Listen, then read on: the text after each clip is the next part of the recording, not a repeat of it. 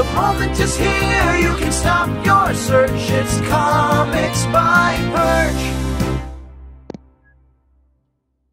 Hey everybody, this is Perch. I promise. This video has a subject I've touched on what feels like a billion times before, but the answer is going to be different. Or the material that I'm going to give you is going to be different. So there is some newness to it. So if you kind of rolling your eyes and sighing in the first 30 seconds, don't worry, I did too. But we are going to go somewhere a little bit different with this. So let's read this mail. Perch. I can almost always tell where the person is at in terms of their irritation with me by the greeting at this point, but we'll go with this. Perch. I hear you talk about how comic creators are not ideological and people just need to shut up and get over it. I find that fairly insulting. As a person who's read Spider-Man for all of his life,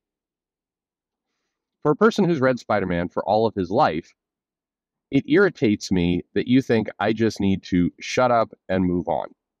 Why should I keep spending my money on something when the creators actively hate me and push an ideology that I find offensive? I'd like you to explain yourself because I just don't get it. Okay. So, I won't go point by point through that mail because it's entirely inaccurate in terms of my view of things. And if there's anybody listening right now who's like, yeah, that person makes some good points. I mean, sure, maybe, but not against me. Okay. I don't know how many times I've said it till blue in the face. I'm sure I said it last week. Only buy your stuff, only put your money on stuff that frankly, you feel good about. You're never obligated to just shut up and spend money. And in terms of, I don't understand how somebody feels who's been buying these products all the time and they've gone in a different direction, ideological or otherwise. I do understand. I am the guy who made the videos talking about it is gaslighting and unreasonable to expect that when you make major changes to the characters, whether it's the race of Little Mermaid or the new Nick Fury or the bringing out Bobby Drake is gay or any of those kinds of things, you're going to make people upset. You're going to make people upset because the entire nature of comics and this type of storytelling is to get you connected and attached to something. That's the whole point of it. That is their mission. That is their business model. And so when you have that as your business model and then you make big changes, which may not seem big to you, the creator, but are big to the fans, they're going to be upset, and that's reasonable. The only thing I've said, and at this point I have to believe people are intentionally misinterpreting or misrepresenting it, because it's not that hard.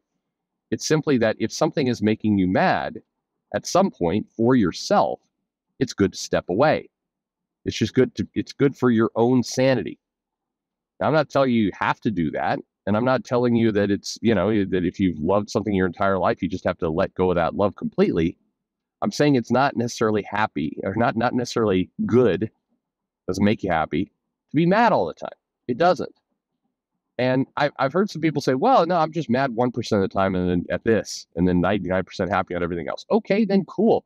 You're you. I'm not. Okay, all I can do is what I'm presented. All I can work with is what I'm presented. What I'm presented looks like people are mad all the time. Now, I'm sure you're not, I would hope you're not walking around all angry all the time. But that's you. I'm making an assumption here that you're an adult and you're making your own calls in your life. And by the way, I'll clear one other thing up because I get this too. I'm not the parent or the teacher. I've jokingly said, a dad Perch level advice. That's mainly because of the way I talk and kind of the monotone, boring way it goes across sometimes. But I don't consider myself your superior. Has a bigger dick? Sure.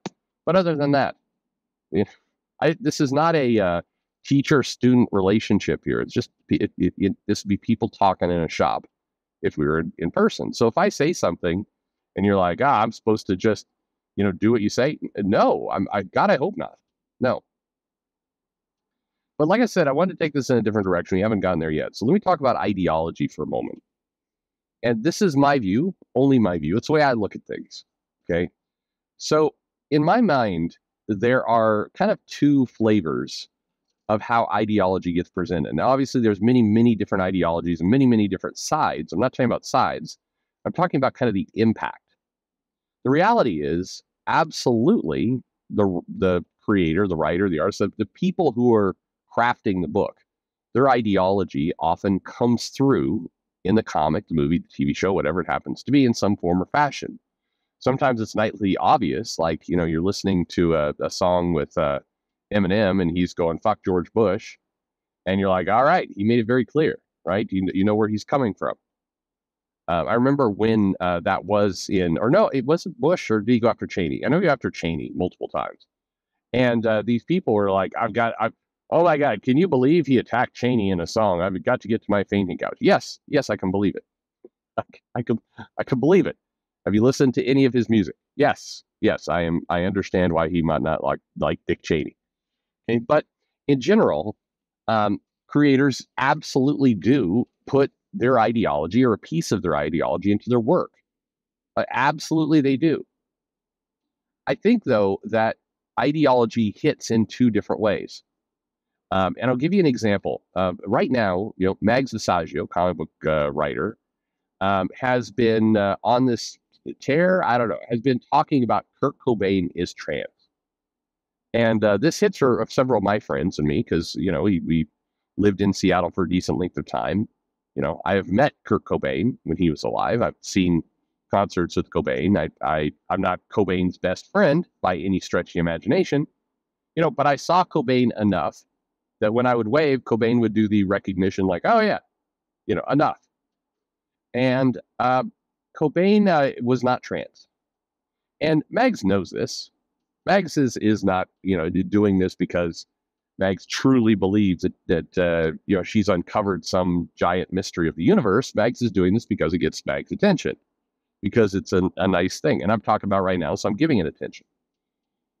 But this is really Mags' view. There isn't widespread mainstream belief that Kurt Cobain is trans. In fact, if anything, there's probably more widespread belief that Kurt Cobain was, murdered by Courtney Love. If you go to Seattle, that's still something that a lot of people believe in their hearts. But let's say Mags gets a comic, and let's say that a new volume of Kim and Kim is coming out, right? And Mags decides to do a flashback or backstory or something where the characters meet Kurt Cobain.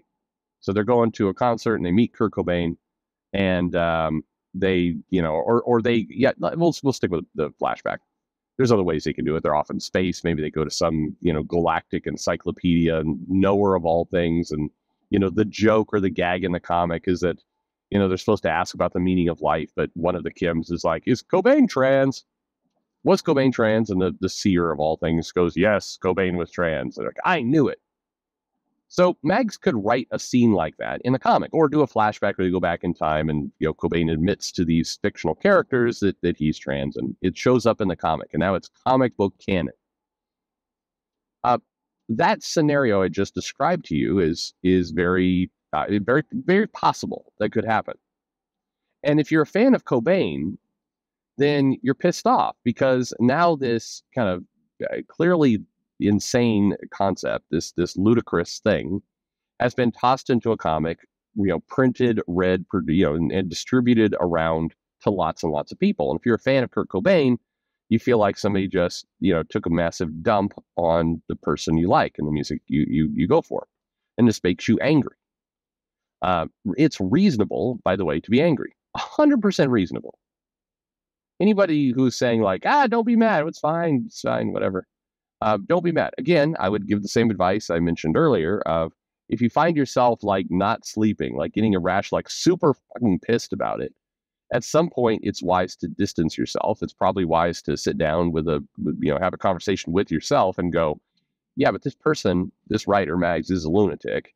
And this, little indie comic here sold sold a couple thousand copies max. And in the grand scheme of things, if I fast forward 20 years, nobody is going to care at all. Or it won't even be remembered. This is a blip on society. That might feel good to you, except, let's say Mags gets a television deal and they option Kim and Kim and pilots get shot and series go in, and Mags, as, a showrunner or, somebody in a writer's room, throws that gag into a show. Okay, now this tiny little comic is now spouting the same kind of bullshit nonsense to, hundreds of thousands of people on TV. I mean, well, let's not kid ourselves about that, but more, right? The audience has grown.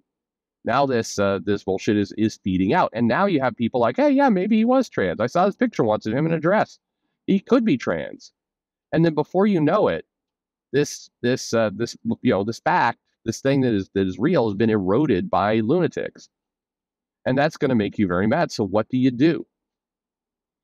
I don't have a good answer for you. And now we can game theory out this point. That's kind of what I wanted to do with you right now. So first off, for those of you like, Perch doesn't understand, hopefully laying out that scenario helps you. I totally understand. The question is not, do I get it? The question is, what do you want to do with it? Okay, so you have a couple options. Again, if you're not familiar with game theory, we can play it out here.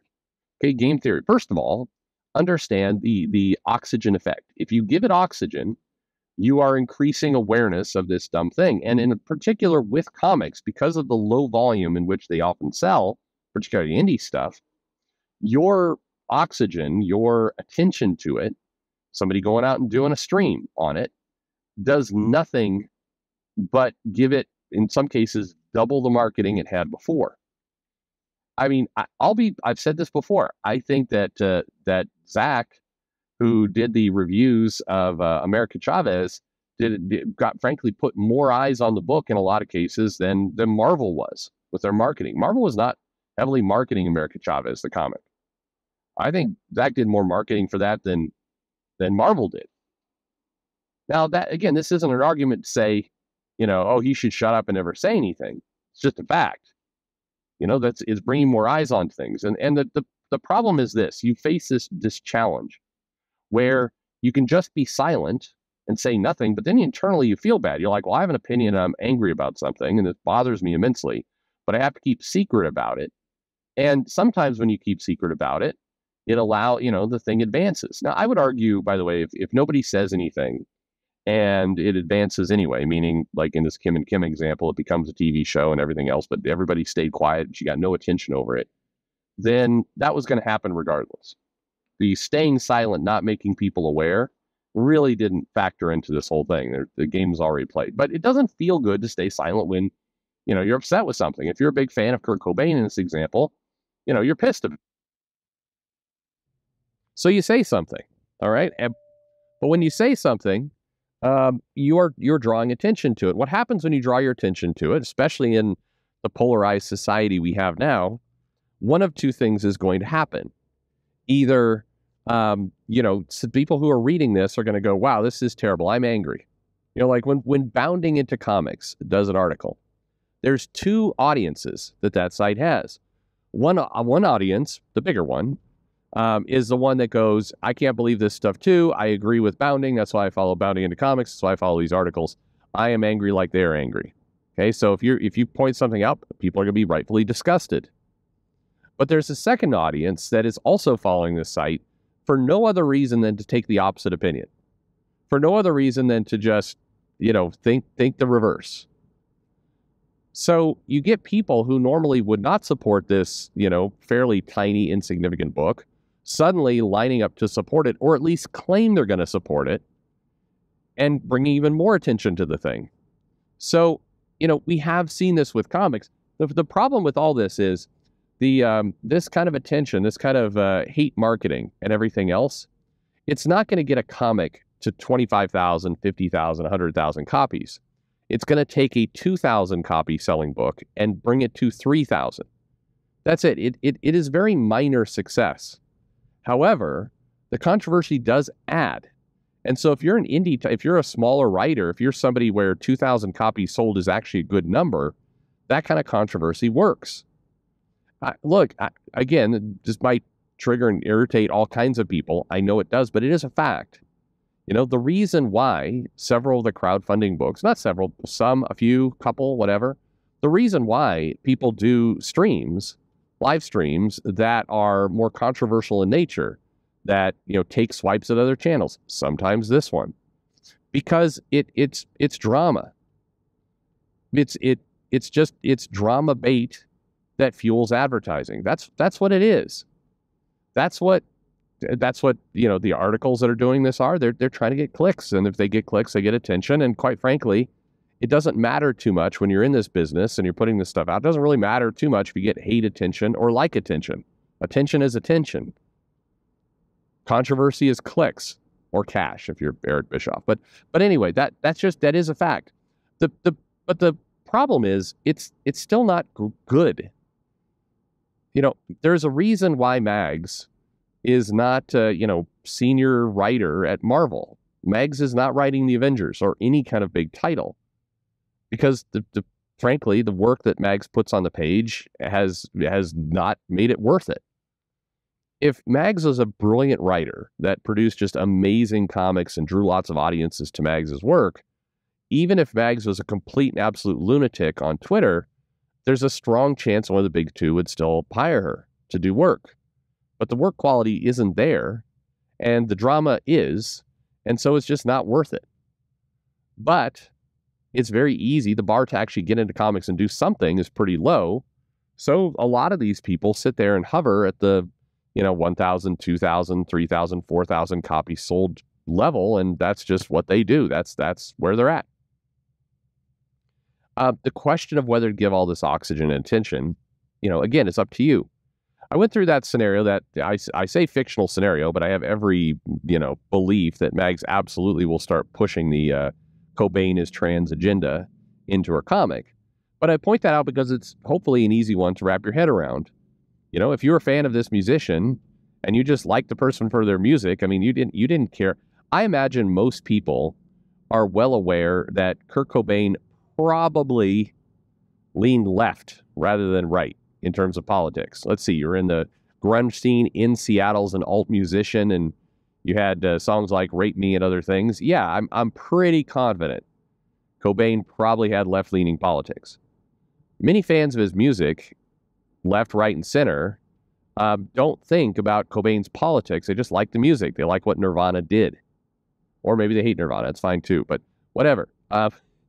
So to see all this stuff thrust into the trans debate is irritating. It's taking away from the core product, music. And that's why, that is exactly why when you see a kind of even a throwaway joke in a copy of, Batman around, the systemic racism or something like that, people don't like it. They don't like it because they came for Batman and they're getting a Twitter lecture somewhere tucked away in Batman. And it's very similar to, I want to listen to Cobain's music. I do not want to juggle some, insane half-baked theory that Cobain is a trans person. That's where people are coming from. The question is, okay, that makes you upset. What do you want to do with it? And that is the idea, that is the challenge with a lot of this ideological stuff. And it is somewhat of a no-win situation. You can be quiet and then just kind of feel like you've silenced yourself, and maybe it gets popular anyway. You can make noise, but, there's actually a greater percentage by you making noise. You're bringing more attention to it, and you're increasing the amount of material that you're now going to be exposed to. I mentioned this before. The reason why Max keeps bringing this stuff up is people keep talking about it, including me right now. And as long as that's happening, it's giving her attention, she's going to keep doing it. I mean, that's what a lot of people live for, is attention. And if you're a small comic creator, attention sort of equals sales. Again, it's not a good life. Selling 3,000 copies of a book instead of 2,000 is still shitty. Like that's not, no one's living their best life there. But it's still an increase. And that's kind of how it gets viewed. So I lay all this out to say, first of all, to the original letter writer, I have to believe that these things are disingenuous. Just like a lot of people, and some of the, people sent me some links to a stream, like, did you see what this person is saying about you? Yeah, they're straw manning and they're gaslighting my points. Yes, I understand. They're doing that because, it makes them feel better. It helps them out. They don't feel as bad about their tiny dick. I understand. But what are you going to do? Like they have the right to do this. I would like to see people, at least, and certainly with me, just argue on the level. Like, don't create this phony bullshit. Like, one of the most annoying things about social media and YouTube and everything else is this pretend ignorance. I've talked about this with a friend. Like, I hate this pretend ignorance that goes on. Like, are you saying that? No, nobody, no one. I have to assume you're mentally subnormal if you're inventing these kinds of things. But you're not. This is all just a joke. But yeah, ideology exists, and it definitely gets put into comics. And the question is, how much of it? What do we want to do with it? But anyway, it's all about perspective. I guess that's my point here. Have some perspective both in what you're being presented and then what you want to do about it. And then get to the person who wrote at the beginning, then do what you want. As I said, I can give you dad advice, but I am not your dad. You be you. And if you're at a con, I'll still have a beer with you. You being whatever you want to be. Unless you're a dick. But, other than that, thanks for listening.